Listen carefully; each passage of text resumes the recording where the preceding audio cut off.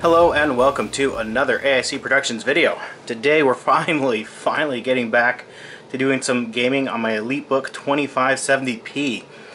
So there was a delay on this because I ordered 16 gigs of RAM. It came in very quickly, but one of the DIMMs was bad and I screwed around with it for a couple of days trying to figure out what the problem was because it wasn't really acting like a bad memory DIMM. Anyways, I sent it back to who I bought it for and it just took them forever to warranty replace it. And I just got the warranty this week, so we can go ahead and play games on the system today.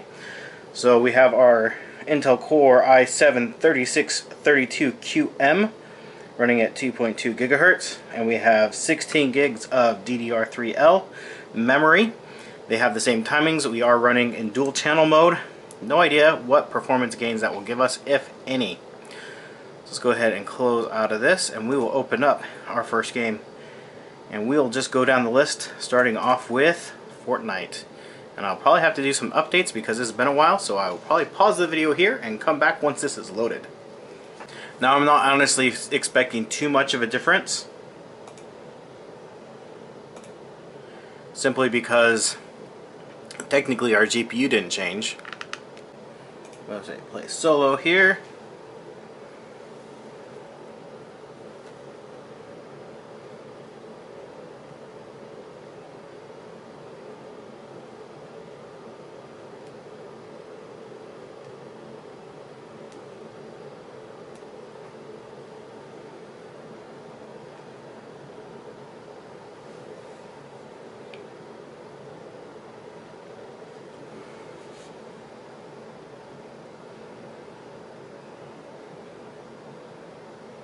And get what, 23 to 25 frames a second.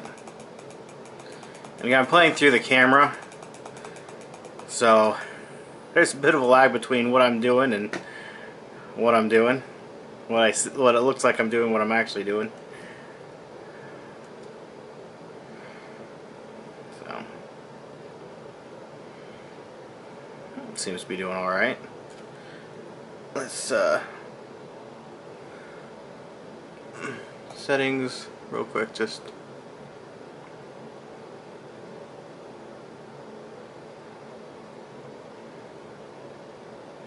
make sure everything's set to low. Alright.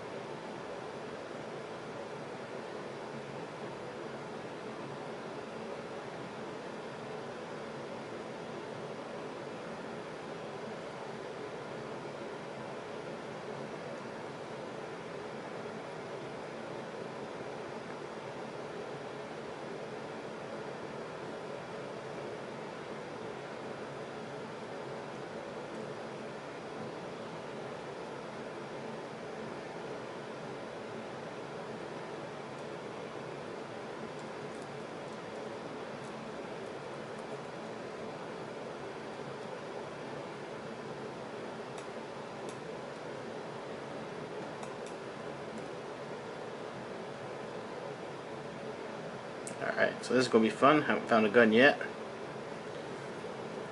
But we're in the 14-15 frames a second here. It's a bit jarring on the eyeballs, if I do say so.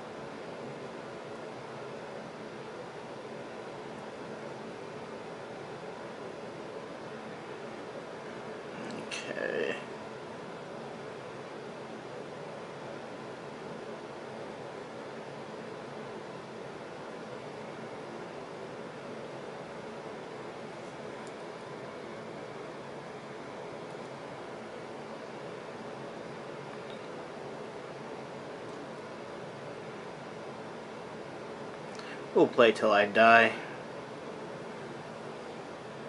Which probably should be the first moment I see somebody else on the map.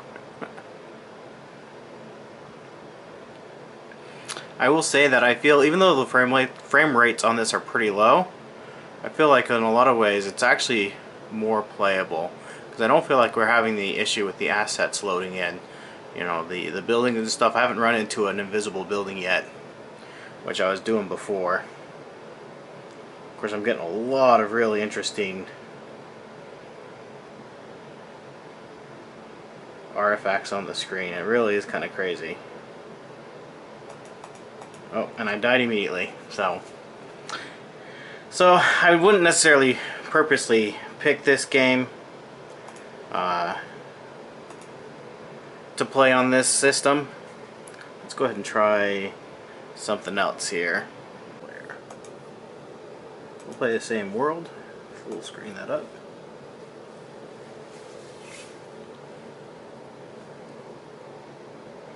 I definitely feel like the world is loading a lot faster.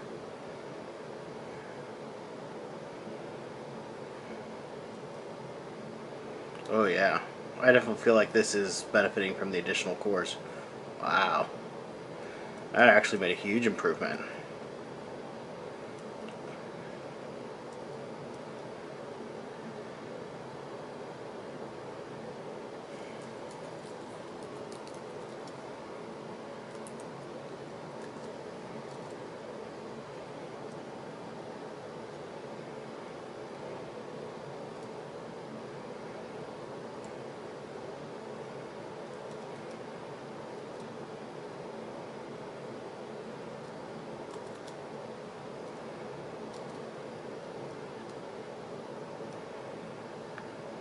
Sweet.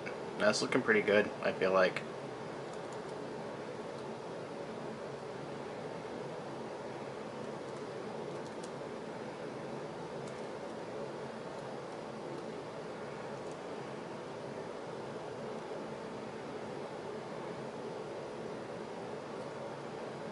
Cool.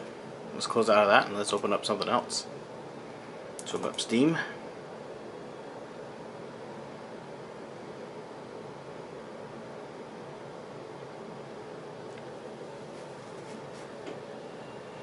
Of course, we have updates here again, of course.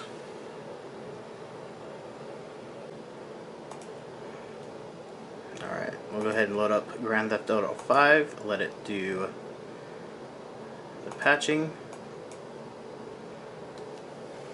Alright, I think we're getting there. Maybe.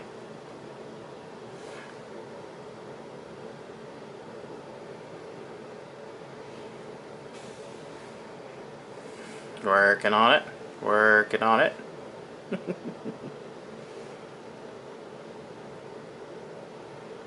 Sweet.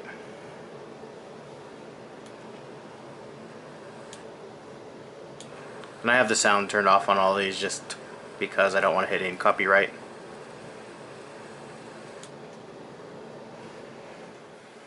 Alright, let's get in the car and drive.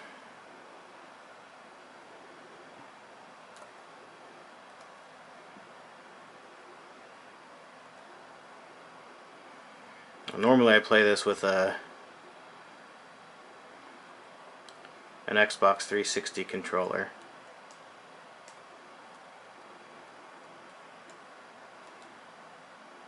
Oh, it's not even... I'm having the same problem as before, is the input lag on the keyboard is just ridiculous. I don't even have that bad of a frame rate or nothing. It's just I'm gonna crash just because the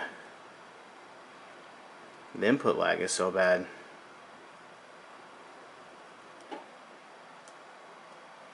Jeez. Ooh.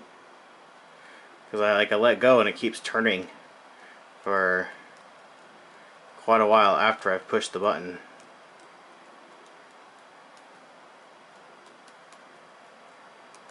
Ooh. Oh.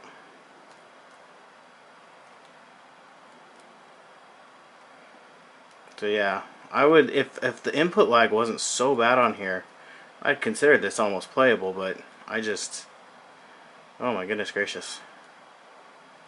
This is ridiculous.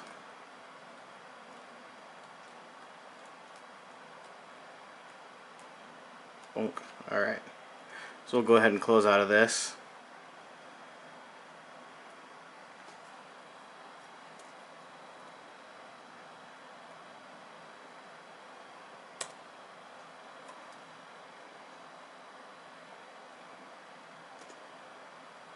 Alright, so those are the three big ones. Oh, Roblox. We can play Roblox. Do I have it on there?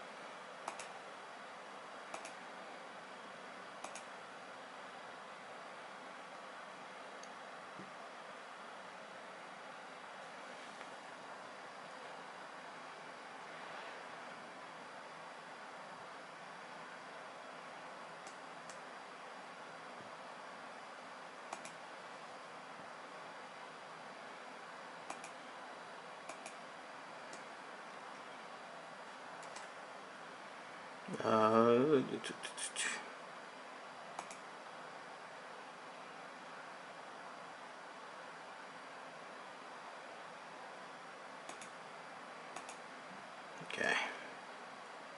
There we go. Yeah, we're getting 30 frames a second. It's alright.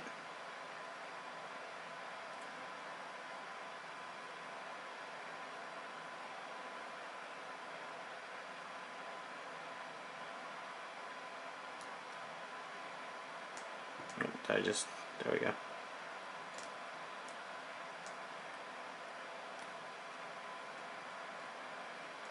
I didn't even see that. Alright. Yeah, I'd say that's pretty decent. That's pretty funny.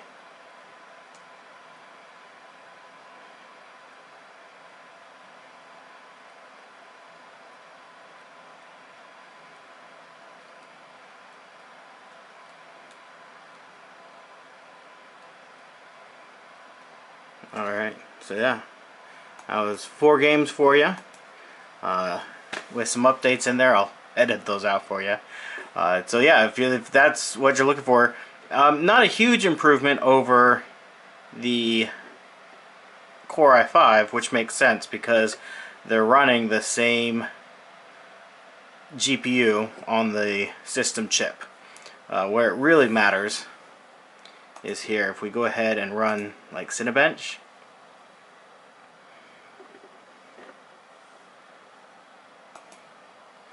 this is where the difference really comes in, is if you're doing anything CPU intensive.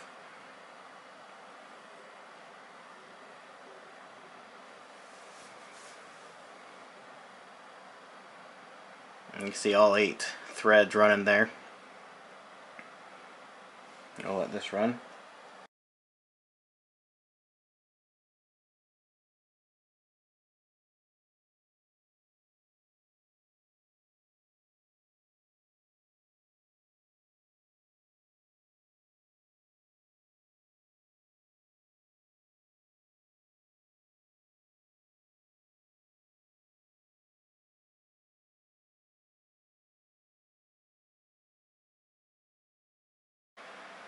Alright, and we are finished. And just look at that score. I want to say that's more than double what our performance was with the i5. Or darn close to double what that performance was.